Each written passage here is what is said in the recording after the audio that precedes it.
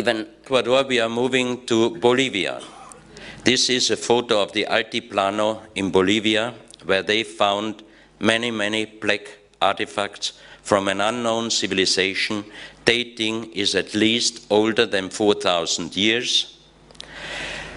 You have also near Tiahuanaco, you have Pumapunku, where you have hundreds of stone plates, perfect worked on, with 10, 20, 30 tons. But the work is done very precise and very perfect. Nobody knows what was the reason and for what did they do it, and especially how did they do it. This is the famous Sun Gate, where Poznański, a German living in Bolivia at the beginning of the 20th century, he was doing research more than 30 years on Pumapunku and Tiahuanaco, and also on the Sun Gate, and he found out that the Sun Gate is ident with the Venus calendar. Look at this work. How could they do such a precise work on thousands of tons, heavy stones with primitive tiles? I don't think that's really possible. The next two pictures are satellite pictures from Salar de Uyuni. Salar de Uyuni is the world's largest salt lake, pure salt, in Bolivia in the height of 3,800 meters. You can see on this photo and also on the next photo that in the salt there are building forms. That means that in the salt, in former days, before there was water, before it was changed to salt, that there were living people there. But now I have always three questions. How comes pure salt water up to 3,800 meters? How long does it take until salt water changes into pure salt? Because in 3,800 meters, the temperature is in the night very cold, and on daytime it is not really hot. And third question is, how old must those buildings be? I think we're talking at least more than 10, 15, 20,000 years. And that shows us, and that was what I found out, and what is my opinion, that we had several times global catastrophes on our Earth. In this area, they found also 2.5, 2.6 meter skeletons from humans, but they were always bigger than 2.5, 2.6 meters. And you can see that the jaw is much stronger than our jaw. And the most strange thing is that those skeletons, those skulls, do not have any bone plate connection, because we, the Homo sapiens sapiens, we have 3 bone plates and the fontanella. And when the baby is born, the fontanella is very soft, and after growing up, the fontanella closes.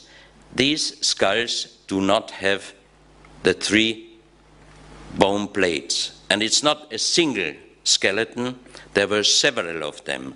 That means we have here definitely a different human, like the Homo sapiens or Neanderthal or any known human. But unfortunately, those skeletons are deep in the jungle, and only the photos I received through Bolivian friends, and we have the approval and the agreement with the military. When we are flying there, they will bring us to the skeletons, and then I have the chance to bring at least 1 bone with me, and we can try to do an age dating and a DNA dating. These masks were found in the area of the skeletons, and when I presented these masks in Vienna 2001, I was wondering, because I thought how they can make so wonderful, beautiful masks, but you cannot look through both eyes. You have to look either through the right one or the left one, because at that time I didn't know that those people in this area were over 2.5 meters. And of course, if you are 2.5 meter, your skull is also wider and your eye view would fit perfect those masks. That's another mask. And another one, very strange symbols on it. And always a snake. On this figurine, you have on top and on the reverse side, you have the snake. And that's one of the animals we find always on very old unknown artifacts. So that means that the snake must have been a very big importance in the past. In our days, as I heard, in Australia you have a lot of very poisonous snakes. This is a stone pan flute. And you can see here where it is damaged that inside the stone is brown, but only the surface is very black like lacquer. And we do not know how they could do this. And the holes are very precise done. And we asked a Bolivian pan flute player in Vienna to make us some sound samples. And I asked also 2 professors to join us to check the kind of sound. And it took him nearly half an hour until he got the first sounds out of it. And later on we found out that every 2 holes are perfectly connected on the bottom. And when he brought out the sounds and we did a check on it, this sound does not connect any known sound, I don't know how you call it, do, re, mi, fa, si, yeah, it does not fit any. One tone was high, deep, very deep, middle, very high, but we found out that these tones have a connection with the brain waves. So I think they might have been used either for meditation or for healing. This is like a boat with 3 holes. And this is very small. And when he tried with the same force, power, to get out sounds of this small flute, it didn't work. And when he used it very soft, we got the same sound like the dolphin sound. Now we are going to Colombia. This is the so-called genetical or embryological disc. I have here the perfect replica of the original, and I leave it later on here on the stage in the break, so you can check it by yourself. This material, we did material check in Vienna. It is lyddite. Lyddite is a very hard stone. It is nearly the same hardness like granite, but it is formed like leaves in the structure. So it would not be able for us in our days to do this and the following artifacts from the same material, because it's just impossible. We did a material check in Vienna, and also the most famous or the most perfect expert did a check on the plate and on the other material, and he told me afterwards, I cannot tell you how they did it, when they did it, and how old it is, but one thing I can tell you, definitely from the same material, we are not able in our days to do the same artifacts. But the strange thing on this genetical disc is that you have things on it which we only are able to see with microscope. For example, here you have the human egg with spermia inside and without spermia. You have here the spermias. You have on the reverse side, here you can see the comparison of a microscope photo inside a lady of the human eggs. And on the reverse side, you have different kind of fetus, but you have here male, female, and on the other side, male, female, and child.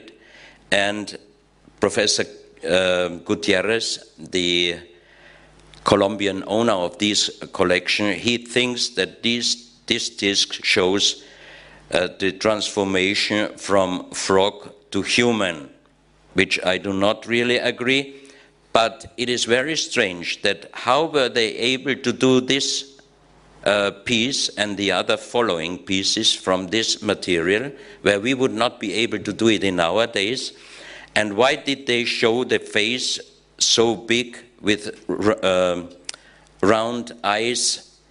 Why didn't they show how they really looked? Or the other question is, did they really look like they presented themselves here? This we cannot approve. This is a knife, and it's the same material, lyddite, and you have here the mother's head and the baby, and the bone line is around the neck of the baby, and here you have an arrow going down. That means it shows for what to use. If the line is strangling the baby, they should use this knife to cut the line. This we called birth help spoon. It is this size, and you have here the mother's head, the vagina and the baby's head coming out.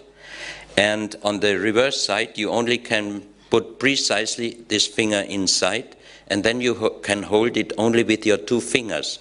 And in Vienna, some doctors were checking this piece, and they told me it would be even safer than our instruments when the baby doesn't come out to help it, because with this instrument, it would not be able to damage the baby's head, because you cannot use power, because you only can use the 3 finger. So that means you really could help to get the baby out, but you could not damage the baby's head. And this is the same material. That means the lyddite, the structure is like leaves. So it would not be possible today to make this form in the same material. So that's why he guaranteed that lyddite, the same pieces, and this piece is about this size, it would not be able for us to make it. Also these pieces. And if you see here, each piece is done in perfect style. And here you can see how they were holding those pieces.